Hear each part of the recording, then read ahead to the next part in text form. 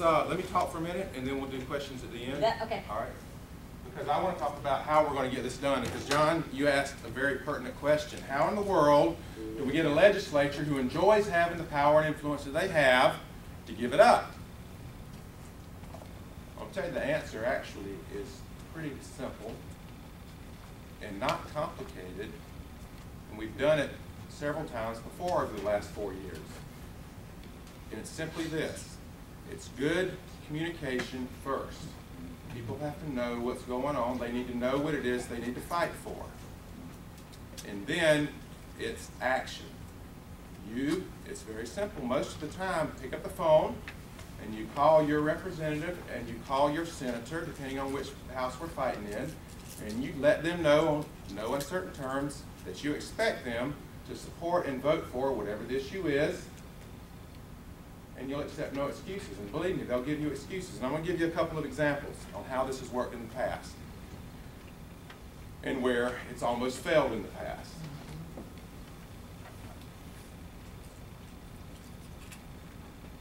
Let me start with what we just fought on, FOIA reform. There was a bill in the House that was introduced 2 years ago, early 2010, that would have reformed the FOIA laws in South Carolina. By the time it came out of committee, it was very late in this year's session. We're getting close to the crossover date, and it had been amended, and it did 3 things, the exact same 3 things that Ashley was just talking about. It ended the legislative exemption to FOIA. It gave them 30 days to respond to FOIA with the information, not just a response that they got it, but they had to give you the information. And it limited how much they could charge for making copies to whatever the market rate was. They could no longer charge you labor or $1 a page or $2 a page like some of them tried to. Those 3 things, very simple, very straightforward, nothing complicated, and it sat, after it came out of committee, it sat on the floor of the House until we almost missed crossover deadline. And crossover deadline, for those of you who don't know, in South Carolina, there's rules in the House and Senate that if a bill doesn't cross over from one body to the other by a certain date, then it's basically dead. It takes a much larger number of votes to get it passed. And generally, they treat it as dead. They won't even bring it up. So we're getting close to crossover deadline. Campaign for Liberty saw that happening, and we sent out an email alert explaining what was going to happen. That got picked up and sent out all over the state. There's about 90 different organizations around the state that are called Tea Party and Campaign for Liberty and Rhino Hunt and Citizens for Concerned Citizens and all different kind of names. Kind of generally fall under the Tea Party umbrella. They picked it up and it was all sent out, and guess what? They started giving excuses, playing parliamentary tricks, putting their name on the bill, doing things to try to deflect the pressure, saying, well, it's not my fault because so-and-so's got their name on the bill. There's nothing we can do about that. So again, we sent out an email alert, let everybody know what was going on. You guys responded very quickly and let them know that was no excuse, that they better get it done and taken care of or they were in trouble. Well, it moved. It got voted on and passed literally within minutes before crossover deadline was reached. Then it went over to the Senate, to Larry Martin's subcommittee, Larry Martin's committee, where it sat again. And now we're getting close to the end of session, where if it dies, then it's dead, and we have to start all over again. Again, we sent out the email, alerted everybody what was going on, and you responded again. Pressure on Larry Martin to get it out of his committee. It came out to the floor of the Senate, where Brad Hutto, senator from Orangeburg, put his name on the bill, stopped it dead. Now in the Senate, the rules are set up so that one senator can do what they call put his name on the bill, and it stops it dead. It doesn't move. It's on the contested calendar, and it never gets a hearing.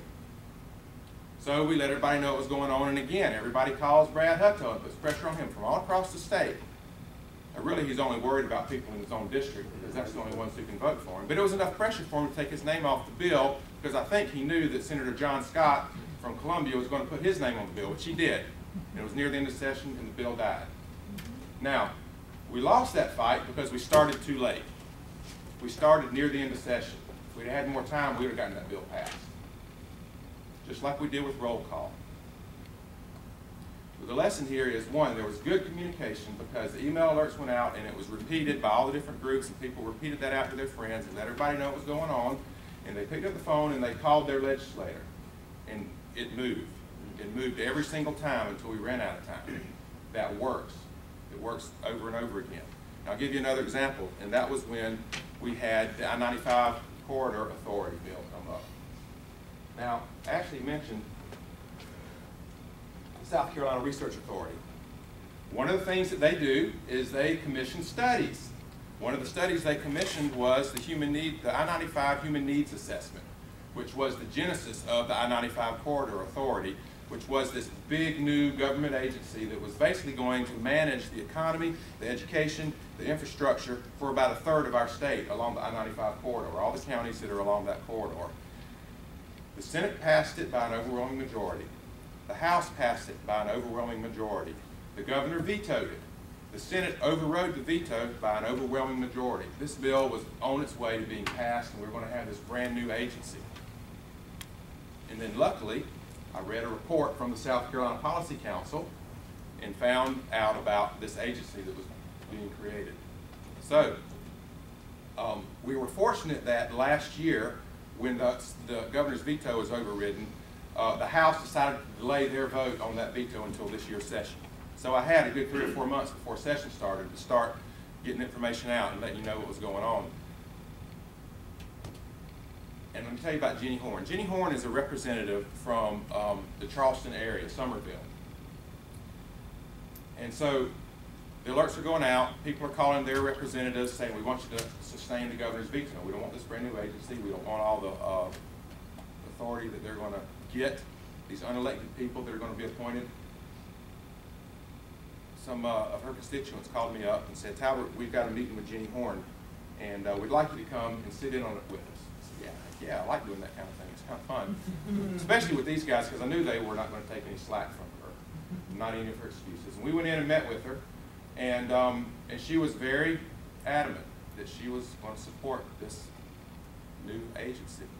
She voted for it the first time through. She's going to vote for it this time because we just didn't really understand this part of the state needed the government's help. They can't do things on their own. And she was going to vote for it. And so that was kind of the gist of the meeting. When we were all leaving, I was standing at the doors, other people were coming out, and a lot of her constituents shook her hand. Thank you for your time, Ms. Horn. Good luck in your primary. Thank you for your time, Ms. Horn. Good luck in your primary. Well, they didn't have anybody to run for her yet, but they were intent on finding somebody to run against her. Well, you guys know the rest of the story. The House overwhelmingly supported the governor's veto and killed it. Jenny Horn voted with the governor in support of the veto. When they know it's either their job or whatever the piece of legislation is, they usually pick their job. One other example, this is on roll call. Actually, I'm going to give you 2 examples on roll call.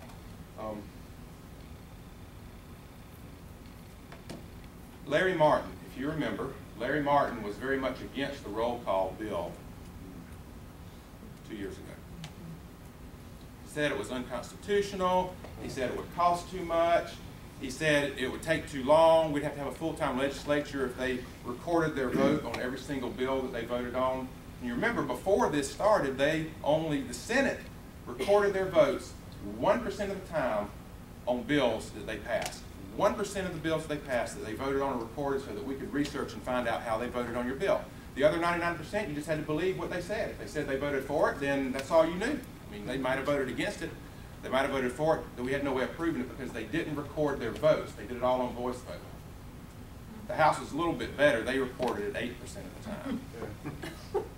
Again, this was Policy Council's research that brought all of this to light. So Larry Martin was very much against it. He said it was against the South Carolina Constitution to require them to vote on the record on every single bill that they passed into law.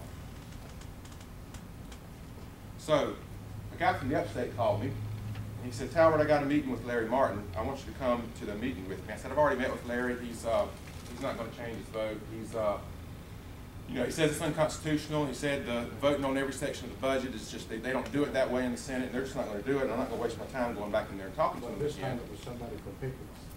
Well, this time it was somebody from the upstate. Now, he might have been from Pickens. No, he wasn't. He was actually from Greenville.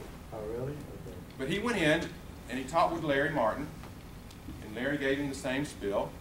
And this is what he said, Larry. He said, it doesn't really matter what you do. We're going to win either way. And Larry was probably taken back by that a little bit.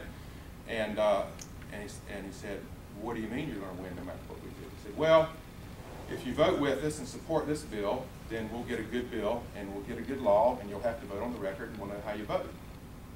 He shakes his head and says, yeah, I understand. And the guy says, and if you don't, then we'll just get a new senator. Now, I don't know if that's what changed Larry's mind. I got a feeling there was a lot more that went into it than that, some deals with the governor. But he came out last year, when we passed it was last year, and fought very hard to get that bill passed. It was probably a large reason that we got it through, to his credit. Now, the rest of the story is when we were trying to get the Department of Administration bill through to kind of destroy the Budget and Control Board and bring some more accountability back to the government, Larry fought us on that, and the story is this. One of the senators that are our friend went over and talked to Larry and said, hey, you know, Tea Party folks are for this. You're going to be in trouble if you don't vote for this. He said, no, no, no. He said, I supported roll call. I got them under control. Yeah. So, and the other story is this. Now, the reason I'm telling you all of these stories is because, one, you don't accept any excuse from these guys, because they will give you every excuse in the book to try to deflect the pressure. They'll tell you it's not the right time, there's not enough support, there's no way we can do it. And if you believe them and you back off, then you lose. They will threaten you. If you're good enough, they'll threaten you. Believe me, they do. Yep. I spent the night in jail one night because of our good senator here in Lexington County. Yeah, I did. I can't prove it, but the circumstantial evidence is too strong to not believe that he didn't have a hand in it. Even the sponsors of bills, we have to be careful of, because they will give you excuses why it's not the right time, because a lot of times they'll sponsor a bill because they want to advance their own political career based on that bill. So I'm going to tell you a couple of stories about our governor.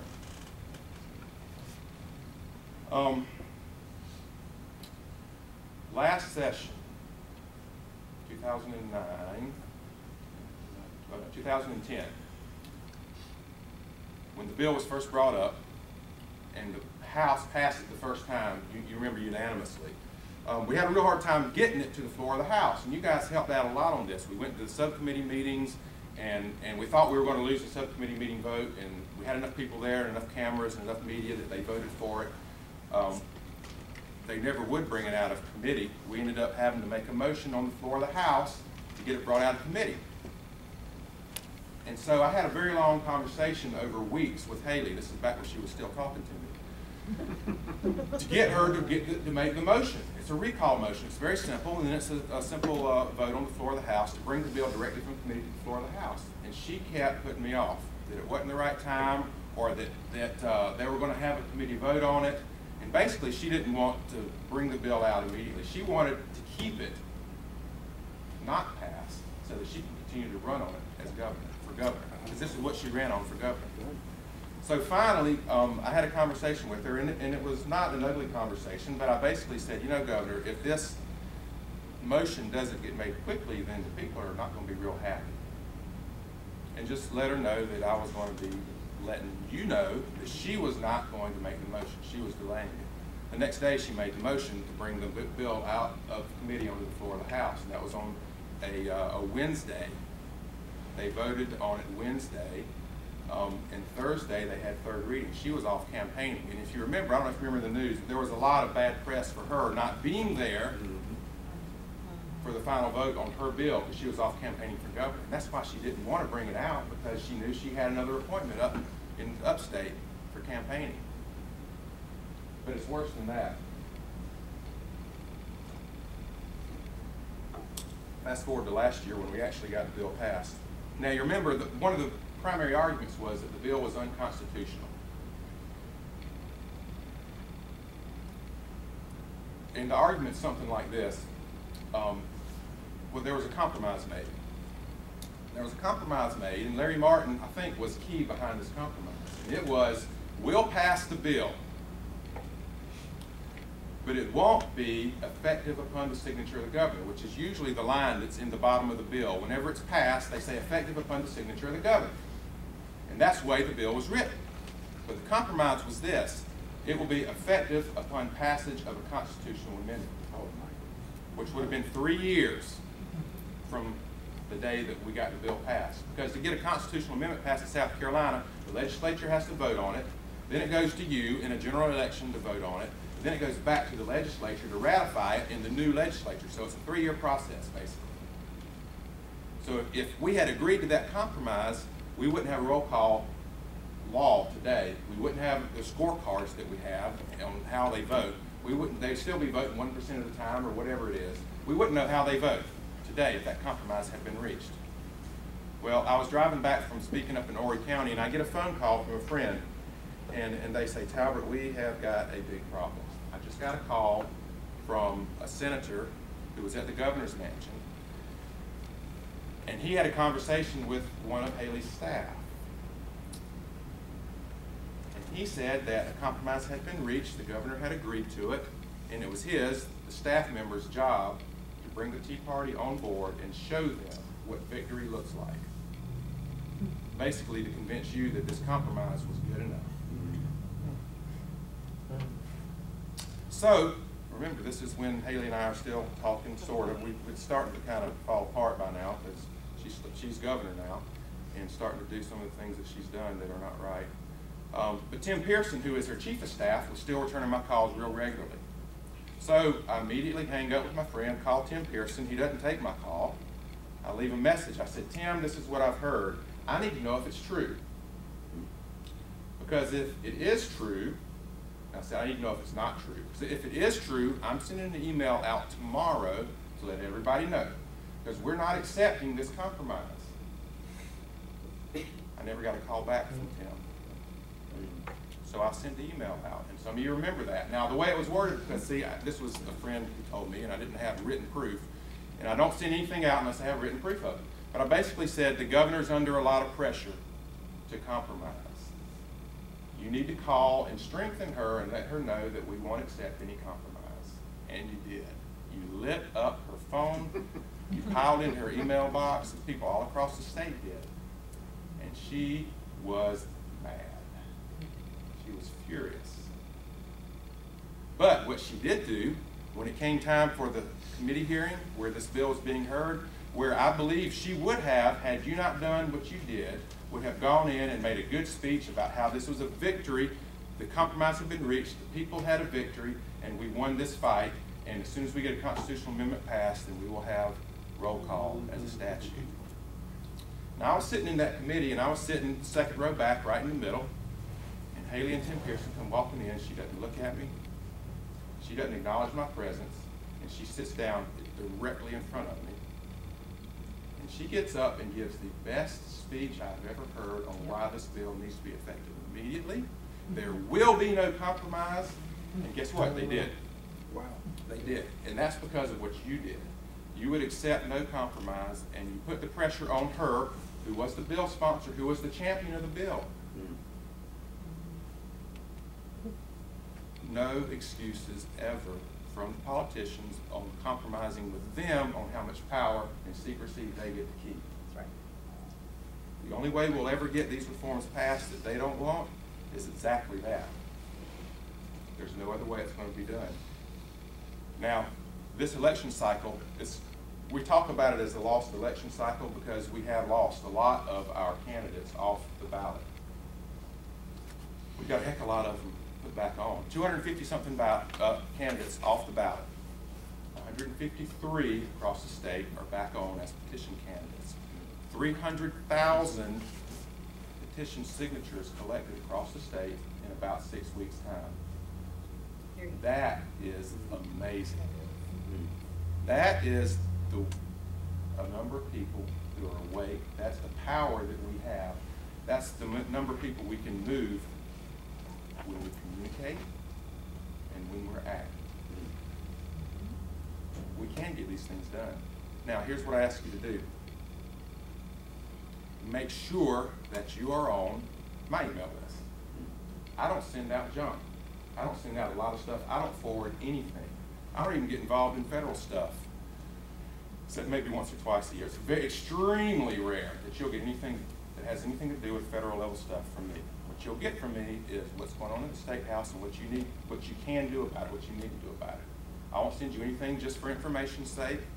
I'm not going to forward you, whatever. What you'll get from me is what's going on, what needs to be done right now, and it's usually a link to whoever your representative is and their phone number and their email address. Give them a call, send them an email. And it's not just you. It's everybody across the state who's doing it, and they're going to get flooded, and they'll move, and they do. The other thing I'd like you to do is to make sure that you're on the Policy Council's email list. Because the Policy Council is the independent research arm that discovers almost everything we need to know about what they're doing to keep their secrecy and their power in South Carolina. They don't get involved in federal stuff. Now, the thing about the Policy Council is they are truly nonpartisan, independent. I don't know, Ashley, the whole list of things. That's right. Special interests don't support us. Government doesn't support us. As a matter of fact, when they were fighting the roll call and putting the information out, yeah, right. I don't know, but I dare say you guys lost a lot of donors. Oh. Because a lot of the people who supported the Policy Council were the politicians' friends and neighbors and people. And that's right. when Ashley took over the Policy Council, the Policy Council changed a little bit. From being this nice, docile, pat them on the head, thank you for your research group, to an in-your-face. This is what needs to be done. This is how you guys are defrauding the citizens of South Carolina, and this is how it needs to stop kind of organization. And that's been just the last 4 or 5 years. So get on their email list. Support candidates who will go in and take the power back. And I'm not talking about those who just go in and say nice things and pat you on the head and say, yeah, I'm going to support what you support. What I'm talking about is those who are full of fire, who aren't going to take anything off of anybody, and who will go in there and expose the corruption, who will tell the stories, who will let you know what's going on. Because I'm going to tell you what, some of these guys that are in there that are friends, they're good folks, they vote the right way most of the time. They still protect the system because they won't come out and tell you really what's going on. Like the time when Bobby Harrell comes into the governor's office and opens up his jacket and has a stack of envelopes that are donations, and he said, this is the way we control government. This is the way you get things done in South Carolina. Now, I had a senator tell me that, but he won't allow me to say who it is. Because he doesn't want the rest of them thinking he's going to squill on everything that goes on. He's one of our friends. He's a good fighter. We need somebody that will go in there who is a good fighter and who will tell those stories, who will tell us what's going on in caucus meetings. That's what we need to do. Now, we're out of time.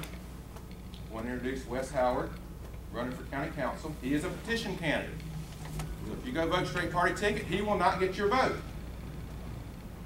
Talbert, you said you give me 1 minute and I've got to leave.